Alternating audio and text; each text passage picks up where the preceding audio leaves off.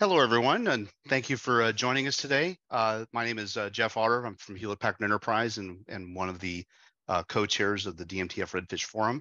I want to welcome you to today's webinar going through the Redfish 2022.3 release bundles. With me, as always, is Michael Ranieri from Dell. Mike, say hi. Hi, I'm Mike Ranieri from Dell, as Jeff just said, and likewise, I'm the other co-chair of the Redfish Forum. And also on the call today, we have to talk about some specific new functionality in this release is John Mayfield. John, say hi. Hi, everyone. I'm John Mayfield from Hewlett Packard Enterprise, and I am the chair of the Fabrics Task Force in the DMTF.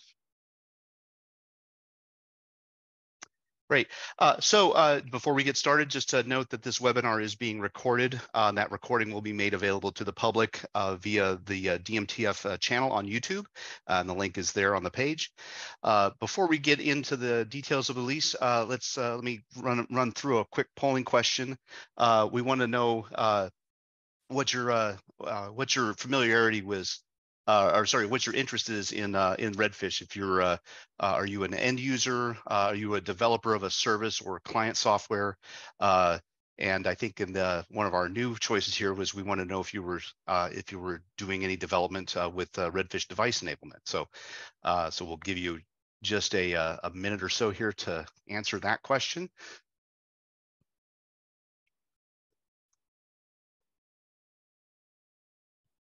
That should do it. All right, so it should be a simple question. So Shannon, let's see the results of that poll.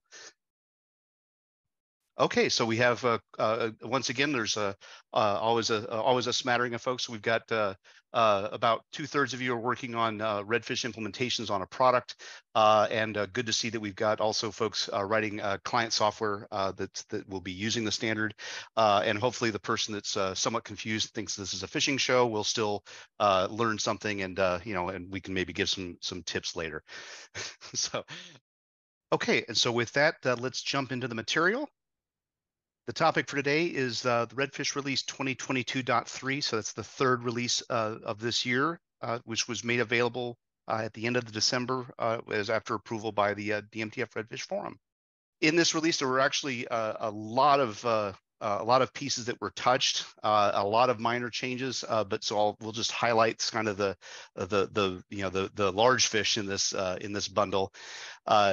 And we'll go into some of the details here as well. So there were two revisions of the Redfish specification. There was just an errata release that had a number of clarifications, especially around things like the use of UUID formats and making sure that that what we showed in the spec was matching what was in the schema files.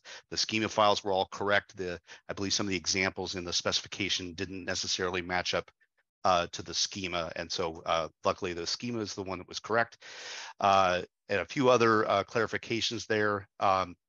The other release of the spec is version 1.17. So this is new functionality. Two pieces. The first, and we'll go into some details about this, is support for multi-factor authentication and for client-side certificates as part of the authentication process for Redfish sessions. There was also annotations added to the schemas to allow us to mark URI patterns as deprecated, and also to expose what are called write-only properties, and using some of the facilities already supported by the schema languages.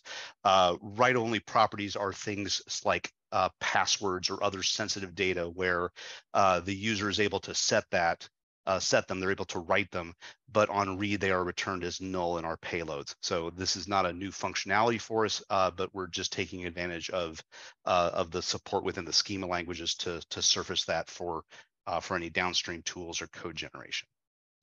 The Redfish interoperability profile specification was also revised, and we'll go into some details here to add some new functionality that will hopefully make it easier to develop richer profiles with less effort on the author's perspective.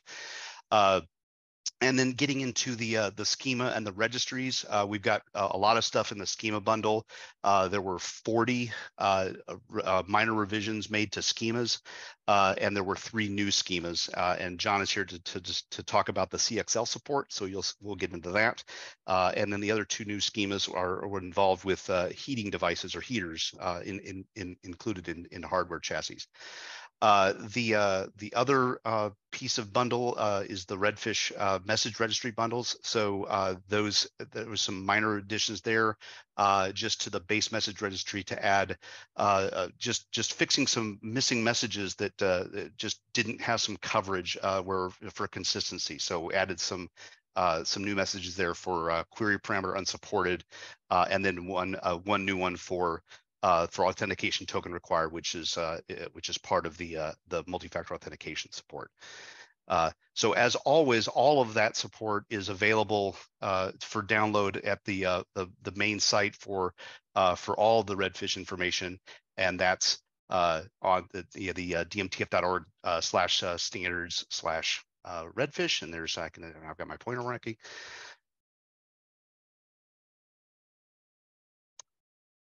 So along with all of our releases, we also update a set of guide documentation that take the contents of our schema and our registry files and converts them into human readable, or at least more human friendly form, for folks to read and understand.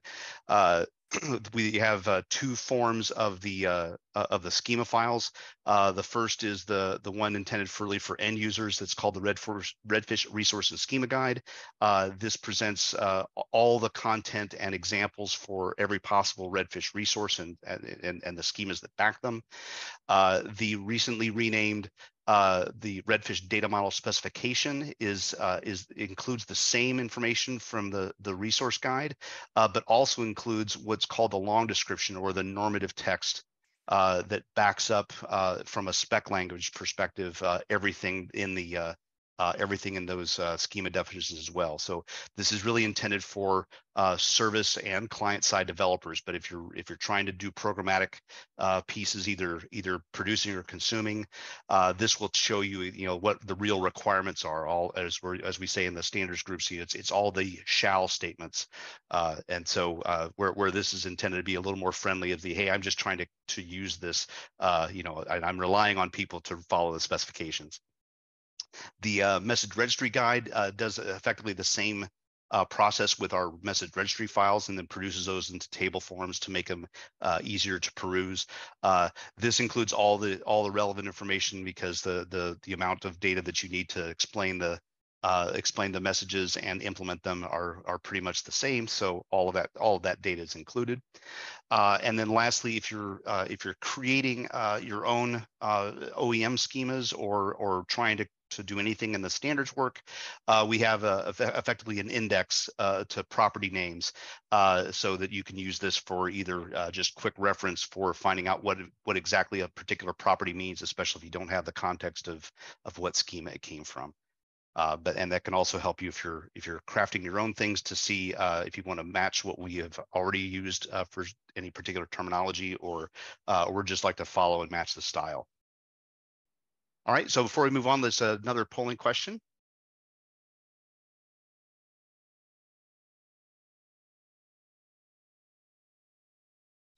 And so as we dive in, we just want to see what is your familiarity with the Redfish? Is this your first first glance at it? You've been doing it for years, or if you just figured out that this is not a phishing show, then I think I know what your answer is going to be. But that hopefully is a real simple one. So we'll just give you a few seconds there, and Shannon, that should give us enough time. All right. Well, we've got about 60% saying that they've used using it and have written Redfish enabled code, which is great. And we've got one person, we have 2 folks that are just getting started. So again, welcome, and we hope that you'll stick around with the with our roundtable to get any of your other first questions answered.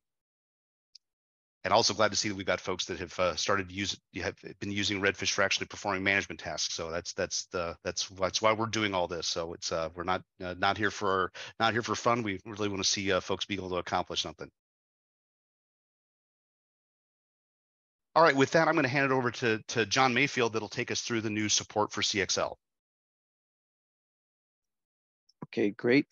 Thank you, Jeff. So we've added support for the Compute Express link in the DMTF models. The Compute Express link is defined by the Compute Express link Consortium, which is it's based on the PCI Express physical layer, providing a cache coherent interconnect with the processor, and adds some additional protocols on top of PCI Express for that cache coherent interconnect. It supports 3 different device types. So type 1, which is caching devices or accelerators, like a SmartNIC. Type 2 devices are accelerators that have memory, accessible memory. And then type 3 devices are memory buffers. So our data model was extended through the DMTF Alliance partnership with the CXL Consortium. And if you're looking for more information on the Compute Express link, you can visit the computeexpresslink.org website to get to the consortium material. So we've included models for both CXL devices and CXL-based fabrics. The devices are described in the computer system and chassis models, where using PCIe devices and addition of processors in chassis allow us to describe local and remote devices, so accelerators and memory devices. And then the computer system, which describes the host's connection to that CXL device.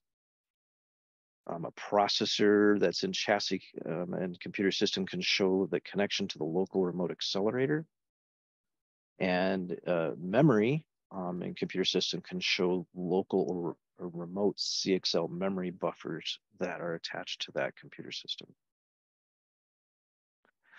So CXL-based fabrics are described in the fabrics model, which uses a lot of the models that we already have today, which shows embedded and remote CXL switches.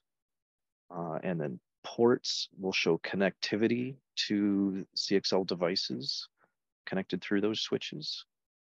And then connections will show how hosts are connected to remote CXL resources.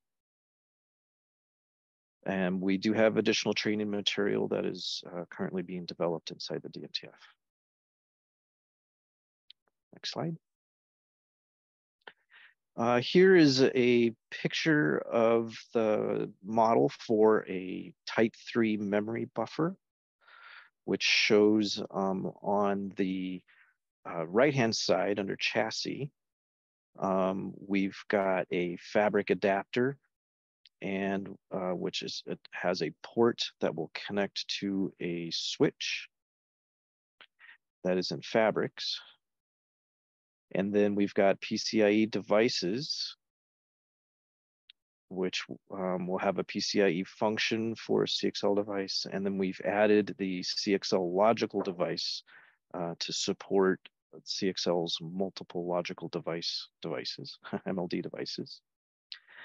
And then we have memory domains and memory under chassis, where that will describe the memory buffers for those CXL devices. And then memory chunks, which are regions of memory that are assignable to a computer system. And then way over on the left side under system, right, we've got that memory and the remote CXL device memory is described there. And then down below, we've got processors, and we've got a CXL port coming off of a processor. And that port will connect directly to a CXL switch.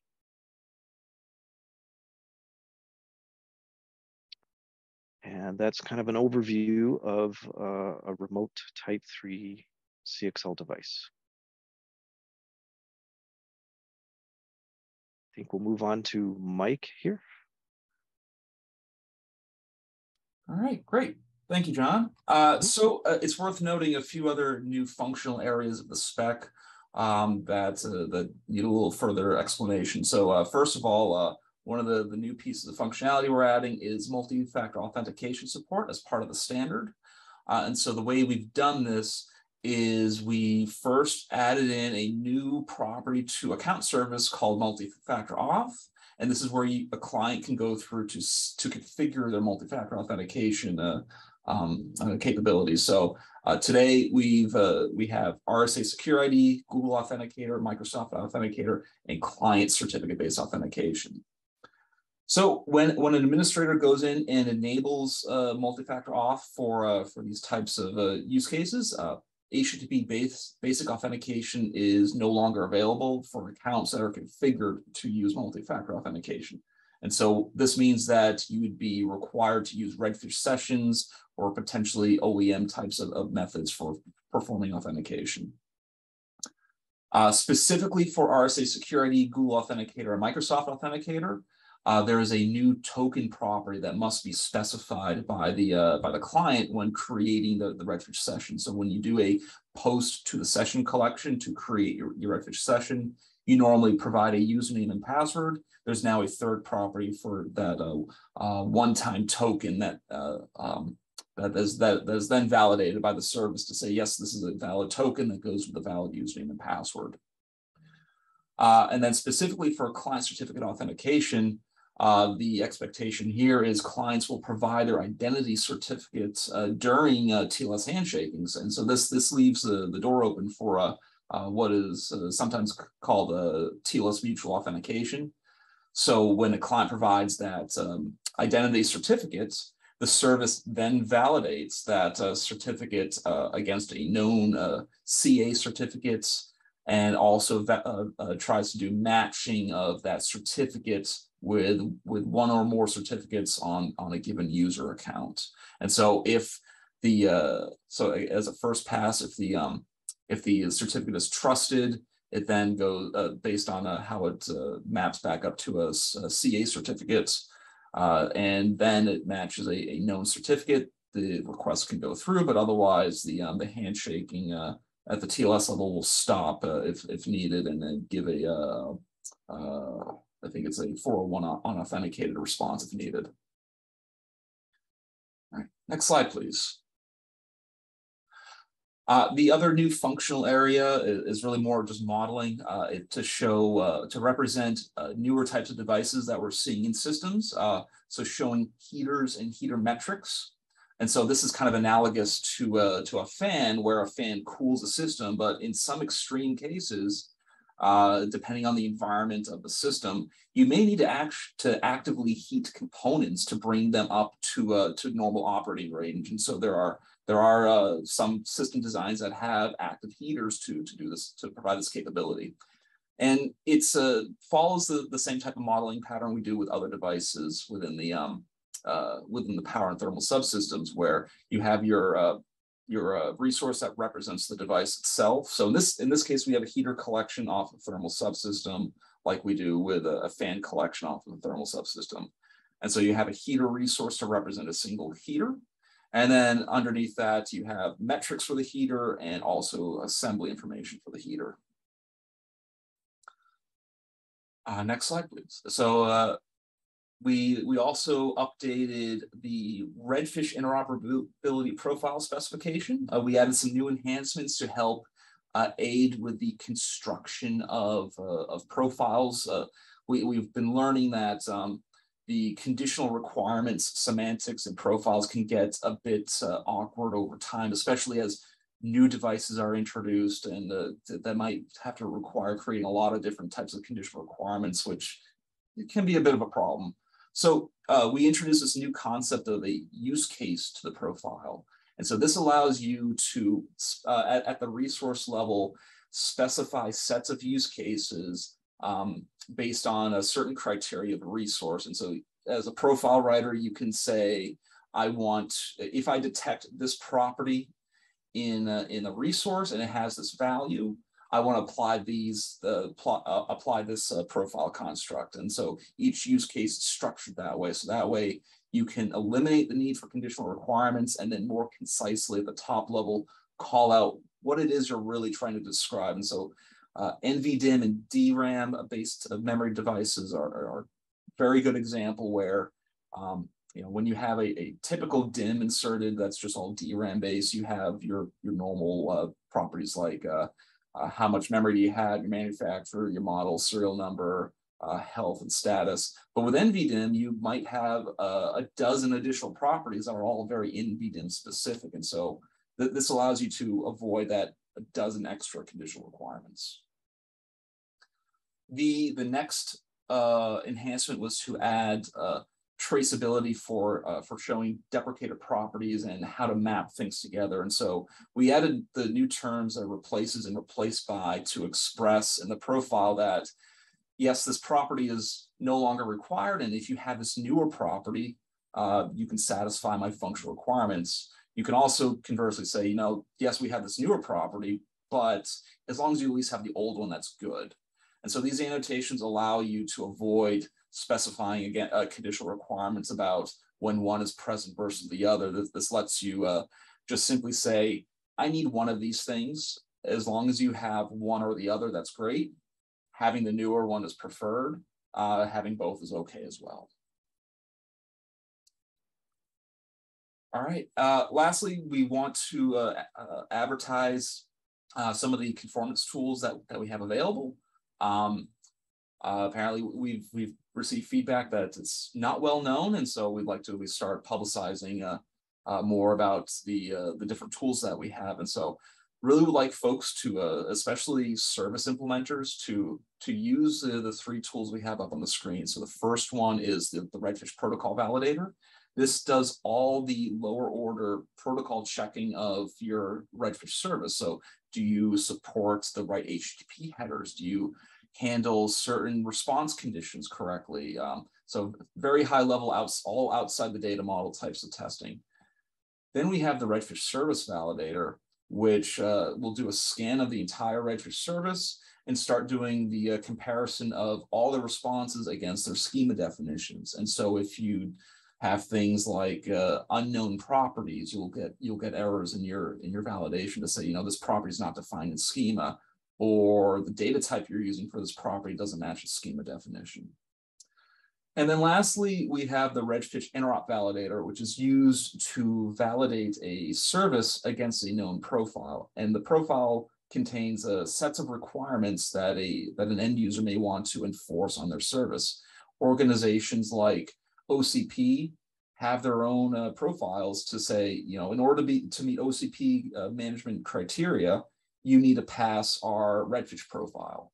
And other organizations can likewise create their own profiles to document their requirements for Redfish and acceptance in their organizations. All right, next slide.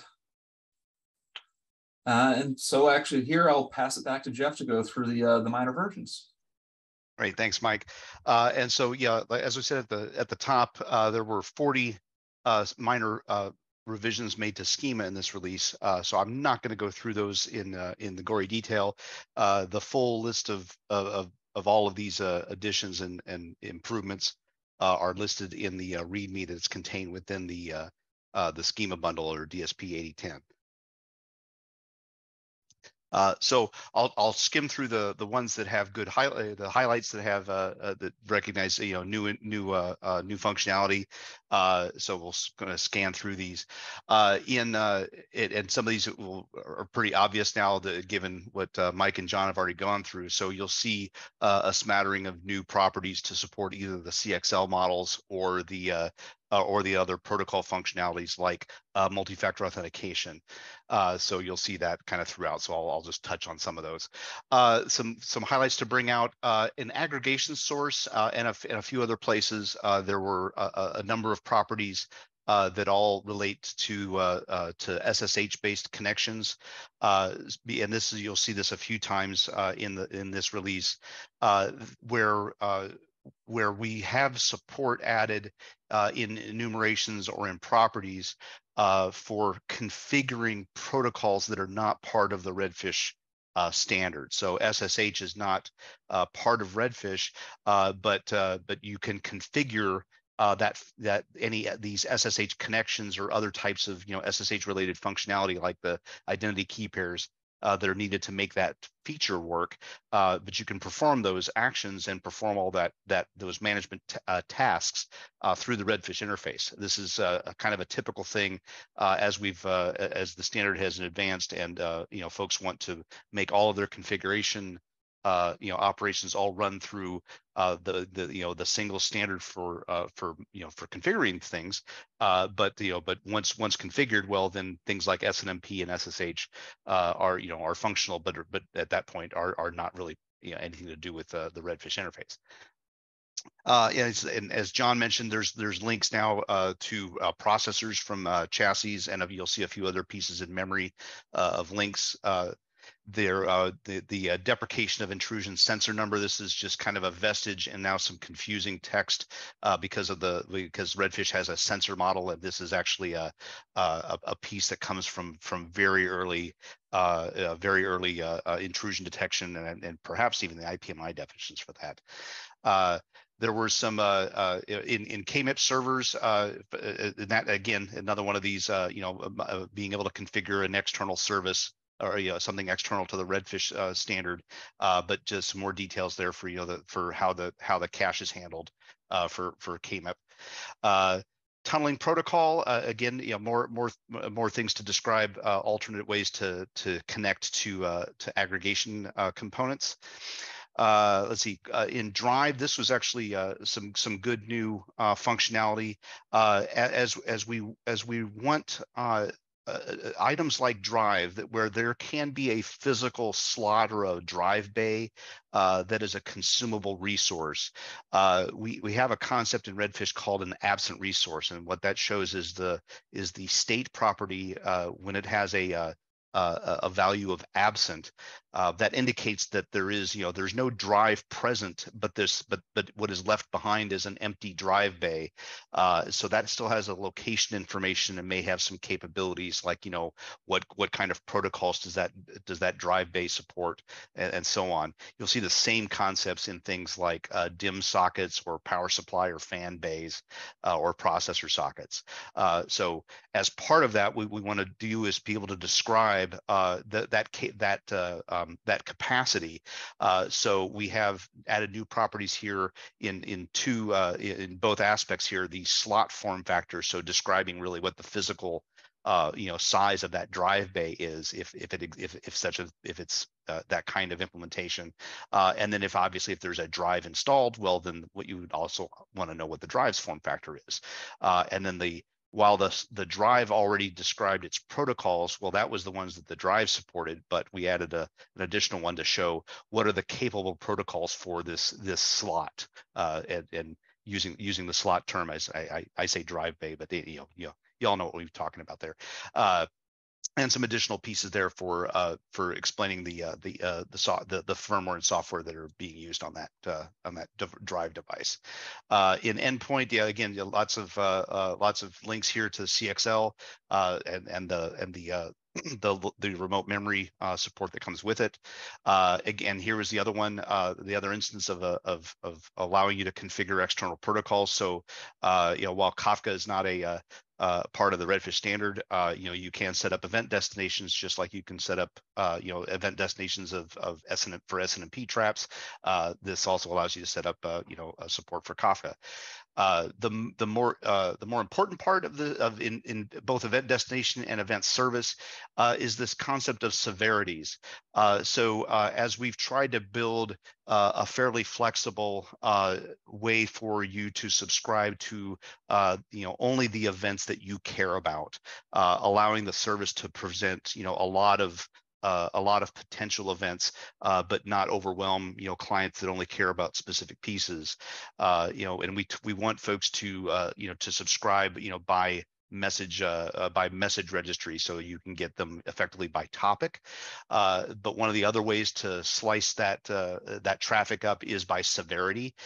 So you can now subscribe to to an event that only matches one of the 3 severity levels that are defined in Redfish. So it's effectively the stoplights of red, yellow, or green. And so if you just want to see critical events, you can just subscribe to critical level severity, and then everything else would be suppressed. And obviously the service has to also indicate that it supports subscriptions using that form. So you'll see the same piece there. So going through the rest of this page here, you see there's more of the MFA support, and so the bulk of the multi-factor authentication support is handled in the configuration for either the account service or in manager account or in the external account provider. And so this particular object is showing how you allow an account to bypass the requirement set up for multi-factor authentication.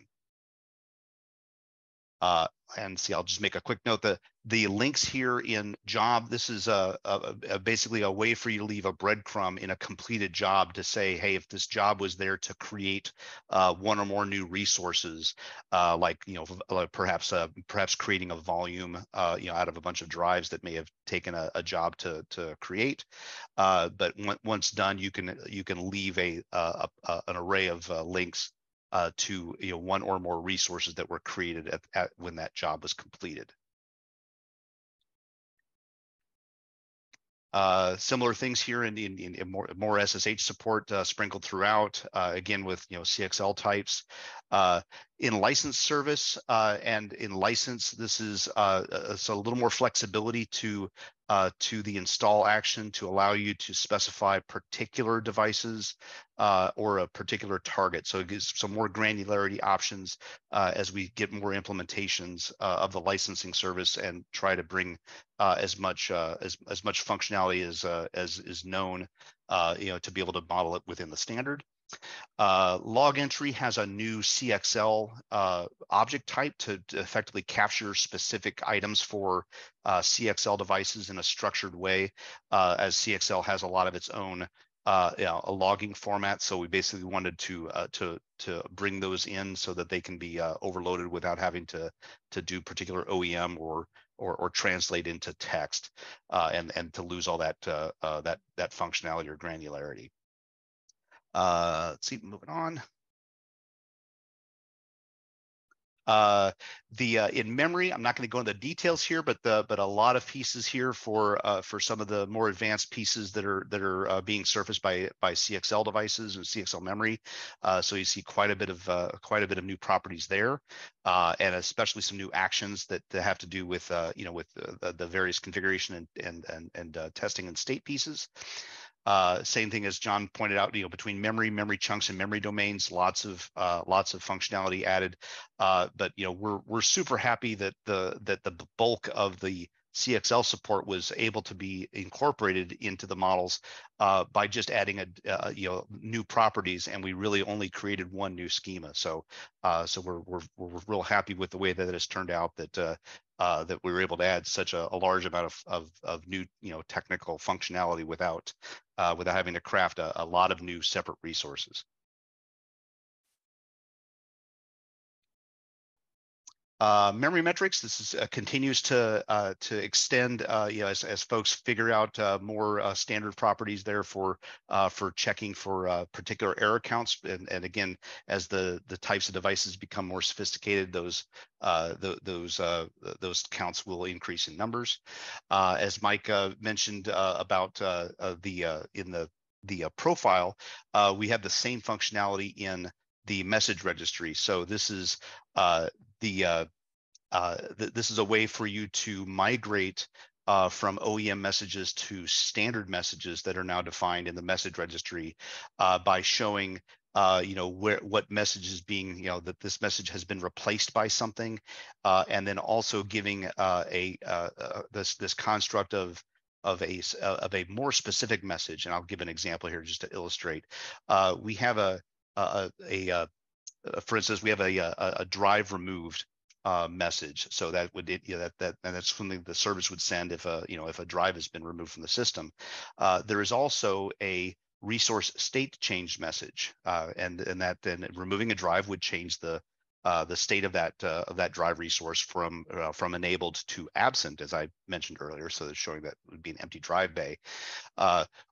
The pattern that we're trying to steer folks towards on the service side is that we want the service to emit both of those messages, both that general message of resource state changed, but also the more specific message, which is probably more helpful to an end user, of drive removed. But software may want to see both of those, or more likely, particular software is caring about state changes. Other software may be displaying that information to the user. They would care about the drive, the drive removed message. So this is a way that we have documented in the registry to say that this drive removal message maps to that general message of resource state changed, and so that can allow the service to be aware of those that linkage, and then perhaps suppress them for particular clients. As I said, more CXL pieces in PCI device and in PCI function. Port, I don't even remember what the PPB one action was, but Mike, if someone that's a CXL type of action. Okay. So and again, some more pieces within the port for details around LLDP, some minor additions there. Lost my cursor. There we go. Again, more CXL pieces. Added a configurable user label as we find more and more equipment that has the ability to have a Redfish interface. There's the need for folks to be able to effectively replace the good old Avery label stickers that go on lots of equipment, and be able to make those machine readable. So you'll see user label popping up as we flesh out the model more and more. Processor added actual power state, as we have processors that can be individually powered on and off. So we wanted to be able to indicate those individually, and not just as a state issue, but actually to show that it was a truly powered off. Let's see. Going down, the token piece, that was the important part of the multi-factor authentication. So that's provided as part of the session, as the post to create a session. The service route, this is another important piece as we try to get try to help automate some of the provisioning and the locating of equipment in the network.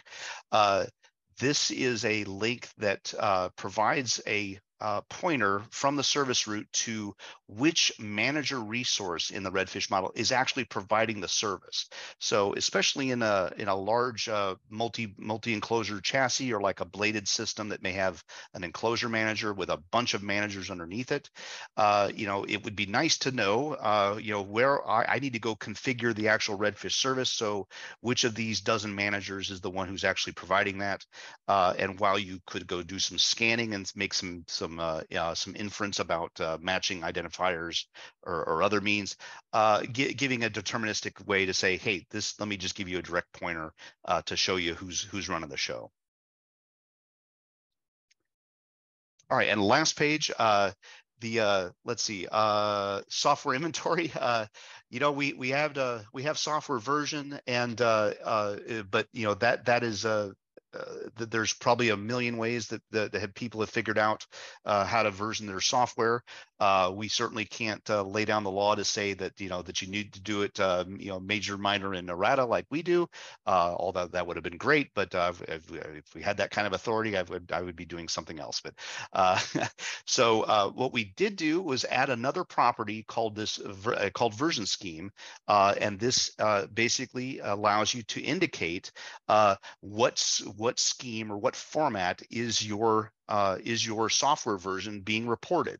And so there are a few of these that have been documented, and what this allows is if you follow one of the known defined schemes, then you can actually make comparisons from one version to another to help explain to the user whether the version they have is newer or older, and by knowing that you're following the rules of the scheme that is indicated, you can make that determination without making assumptions. Like I said, we can't make the world all do it the one way, but if you follow at least some of the known ways, then you can make some deterministic decisions.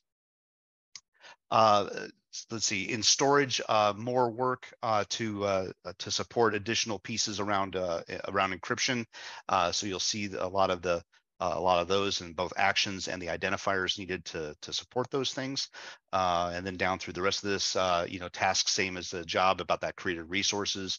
And as Mike showed, ThermalMetrics added the heater summary to bring that the total amount of heat that's been how long has your heater's been running as a metric, and then the thermal subsystem and has the heaters pieces as was previously shown.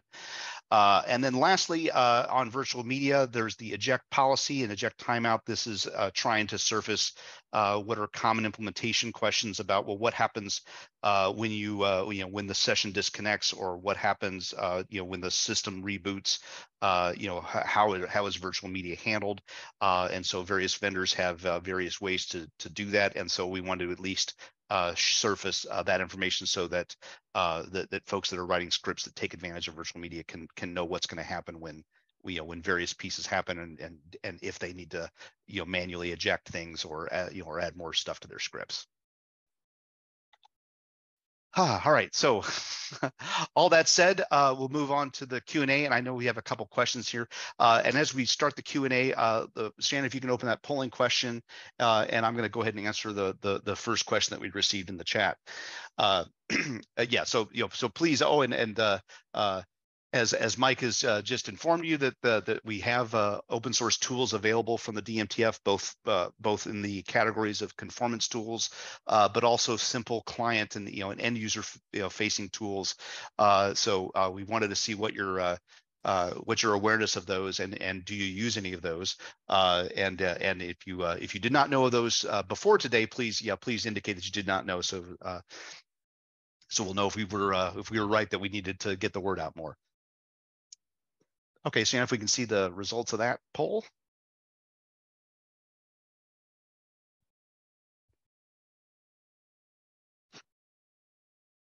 Oh, good. All right. Well, we had some awareness, and I see we have a smattering of folks that are using either the conformance tools or our libraries or the Tacklebox command line scripts, and and at least one person that was not aware of those. So yes, hooray! We've done our job to spread the word.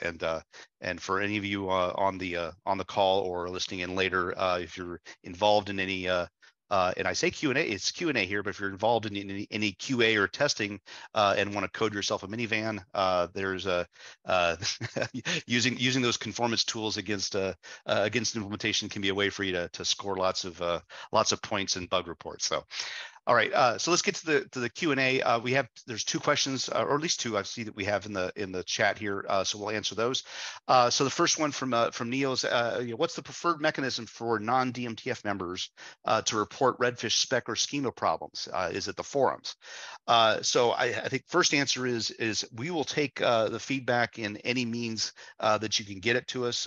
We absolutely want to take any issues or concerns or requests for enhanced functionality. We will take that in any form we can get it. The public forum, which I'll have a link up here later, but yes, the public forum at redfishforum.com is probably the easiest low lift way to get information to us. We do review every post that's made to that forum every week and try to respond as soon as we can. But we absolutely do take a look at those, and you will see a number of things that have shown up in the releases that are the direct result of folks giving us feedback, and certainly anything that's a problem with the spec or a bug, we absolutely want to know that. And as we do these releases, 3 to 4 times a year, you're probably only let's say, on average, maybe 60 days from the next release.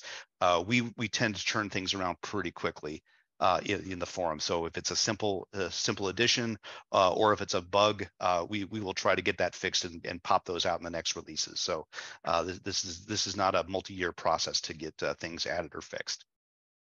And Mike or John, I don't know if you wanted to add anything to that. Nope, I think you covered everything I would have. Okay. All right. So next question, and I hope John's still here because this is a CXL question. So there's one of the attendees asks, what was the thought process putting memory domains outside of the PCIe and CXL device hierarchy? Is it to simplify a schema, the CXL device specs, or alignment with the software framework, or something else? Are there considerations to put memory under the CXL device schema? If not, what's the reason?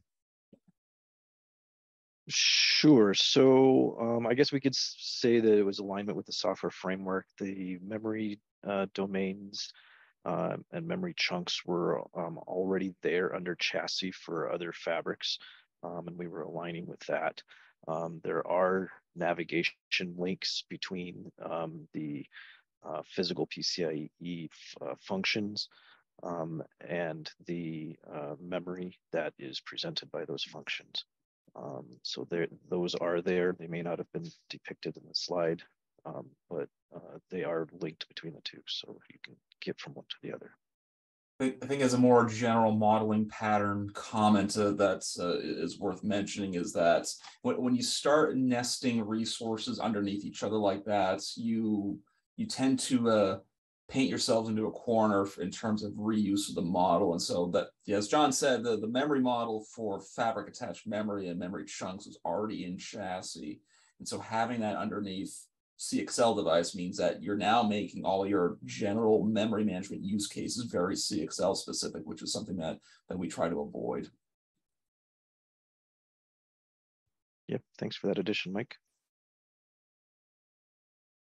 All right, and just note that that if we want to get more in depth with the CXL stuff, we will be having a roundtable meeting as soon as we finish here. So please stick around and we will go into as much depth as you want. All right, so next question: if there are multiple managers, this is from Neil. Is it correct or appropriate for there to be some sort of top-level manager which coalesces the models under each of the sub-managers? If so, is there guidance on whether the top level should just proxy or pass through to the sub-level? So great question, Neil. So the answer is that the Redfish model allows for either of those, and so there's probably there's probably pluses and minuses to each of those, and I think it's going to really depend on what your product is and what you're trying to accomplish, and what it is that you're coalescing. So the answer is you can do it either way. There's absolutely the concept of like a top level manager. So you'll see there's some hierarchy in the schemas for managers that are managed by other managers, and vice versa. So you can show those relationships, and then as I showed at the root level, there's also the new property that can help give folks a pointer to the top level guide that's providing the Redfish service. The data model as a whole was absolutely intended to be able to be aggregated or to be able to resolve multiple managers or multiples of any kind of device at a single IP address. So the prototype for that is a blade chassis, and we have a public mock-up that shows that where there's a chassis with I don't know how many were in the model, but let's just say there's a dozen blades that each have their own BMC in the traditional kind of manager role. But then there's an additional manager, that would be called like an enclosure manager that is handling, larger devices or shared infrastructure and so forth. And so the choice of whether you expose those individual blade managers or if you just incorporate them into a model that just shows that I've got those sub managers, or maybe those are just completely invisible. That's really up to you. And it really goes to the what is it that the customer is expecting, and how are they going to interact with the devices, and how much of that is behind the scenes information and how much of it is actually something that the user needs to see. So it's probably we can get into some more discussion about it, but I think that the short answer, since I didn't give that already, is it's absolutely correct and appropriate to have a top level manager, and really I think the choice comes to the do you want to expose all the details underneath, or do you want to give some minimal aspects of those, maybe a reduced set of information, or do you just want to pass through all that stuff and just say, I'm just going to go ask that sub manager and just relay the answers and effectively proxy.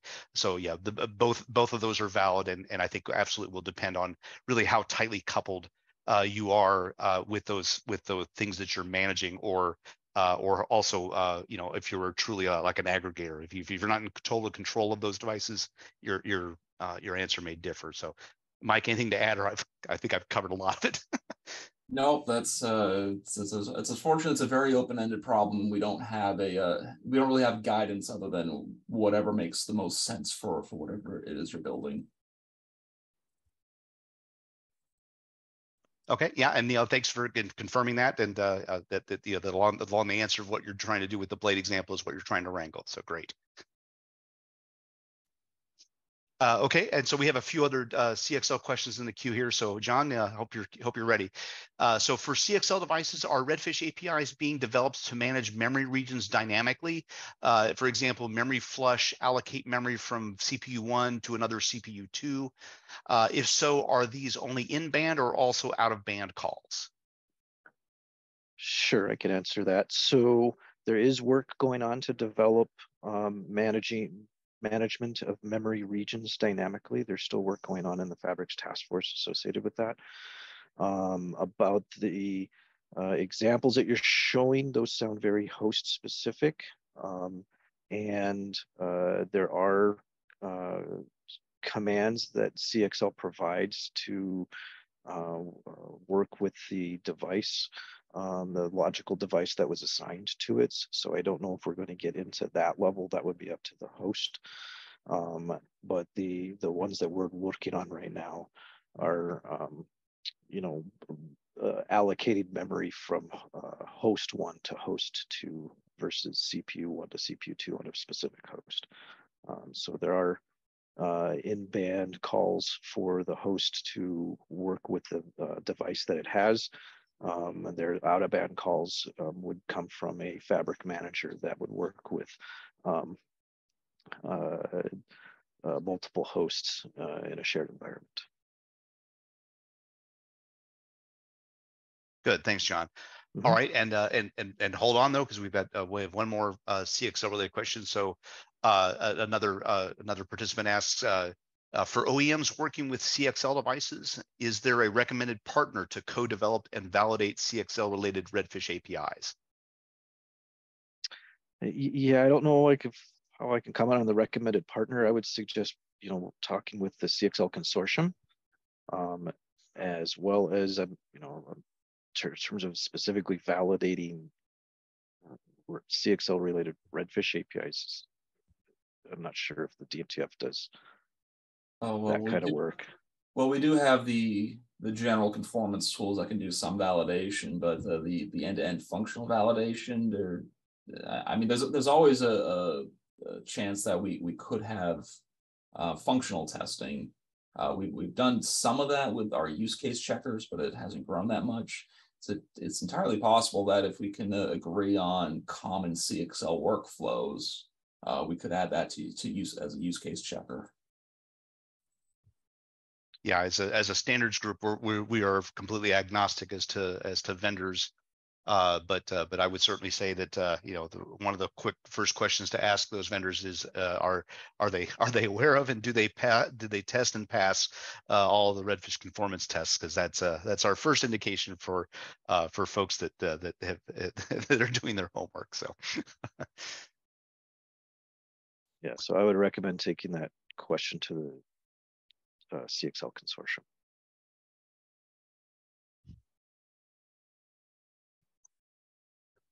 okay, and one more question coming. So for CXL, I assume again from Neil, for CXL, I assume that Redfish composition service is the intended way to compose up processor and memory, etc. Maybe it kind of depends on what level of composability you're looking for. The composition service can get you the very high level types of orchestration to say, please assign this resource to this system, and underneath the covers, whatever is taking that request may in turn be doing other Redfish calls to do the lower order fabric manipulation. So actually going off to other Redfish services and say, well, I need to configure this routing on these switches. I need to create these new memory chunks. I need to do this, that, and the other thing in the fabric model to establish connections to hosts.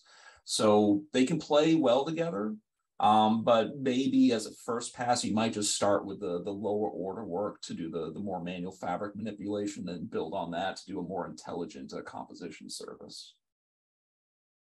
Good. Great. Yeah, Neil. Yeah.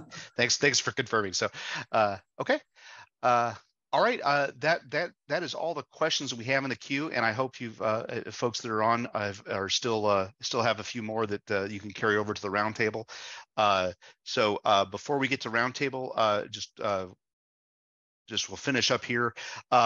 First thing is and Shannon will poke this up before you leave, and we head over to roundtable. Please do fill out the survey for this webinar. And this one we've had a great Q&A session, so was happy to see that we had a lot of participation there. And this also was quite a bit of material we had to go through. So you know, but just to finalize here, you know, to how to get involved with Redfish, and that was certainly one of the questions that came up there about you know, how to provide feedback. So lots of ways to be involved. If you're just looking for all the materials that we've talked about today, the one-stop shop is the Redfish developer portal. So that's redfish.dmtf.org, as shown right here.